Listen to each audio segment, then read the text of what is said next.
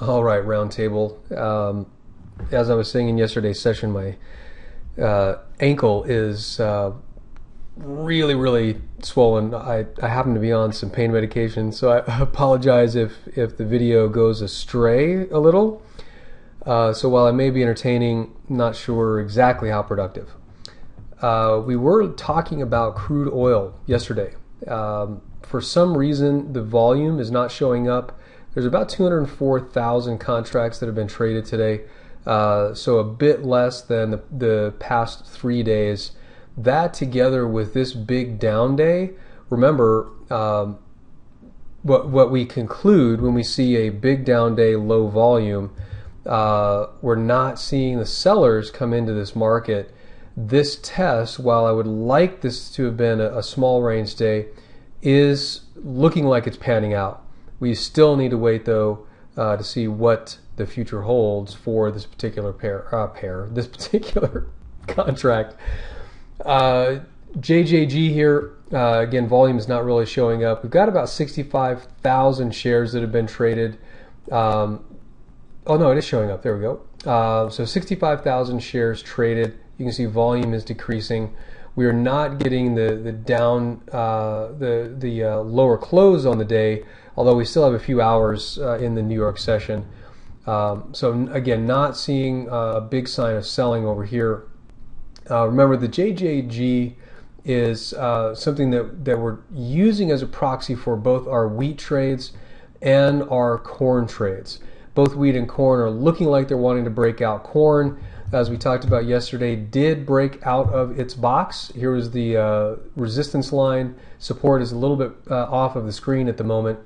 Price popped up, came back down to retest, and now looks like it's getting ready to bounce back to the upside. Remember, we are in the whole planting cycle for corn. Nowhere near soon enough to tell how the crop is actually going to come in, but we're at the beginning of the stage where there is a bit of information in the fields, so we can get some data. Remember, we're going to be focusing on wheat come July, and then soybean July 9th or so, and then soybeans around the 17th.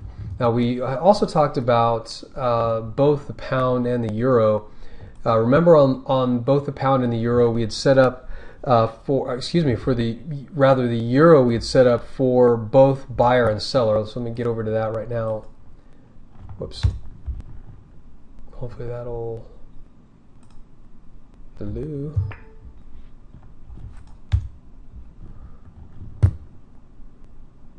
Okay, it is loading. All right, I just wanted to pause while we waited for the chart to load.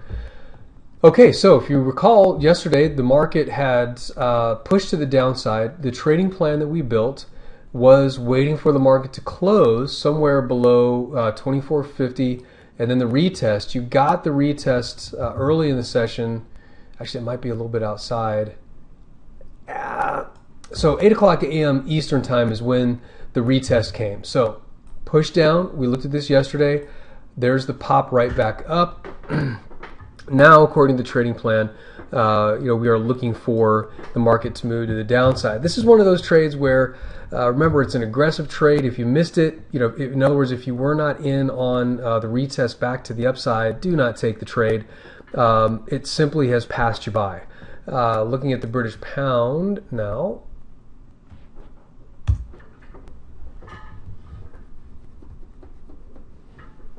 Hello. There we go. Here it comes. There we are. Remember, we were looking for an aggressive entry at around 55.68. That was an aggressive buy. Remember, I was counseling a little bit of patience. Here is the stop. So if you did take the aggressive trade, and actually two in aggressive trades, you were stopped out on both. Let me bring in a little bit more time, because I want to make sure we look at where the next level. Remember, what we were saying yesterday was the next pool of buyers, if the market does move down, is going to be back at the prior lows. So here, whoops, there we go. Here is the longer term. We've got a support zone that's fairly big. Oops, come on, box. There we go. The support zone, which is fairly big down here at the bottom. I'll run it about like that. The reason why is I wanted to capture some of the 4-hour lows in this region here, as well as, of course, the extreme lows on the bottom. All right, so let me take those off. Actually, let me pause here.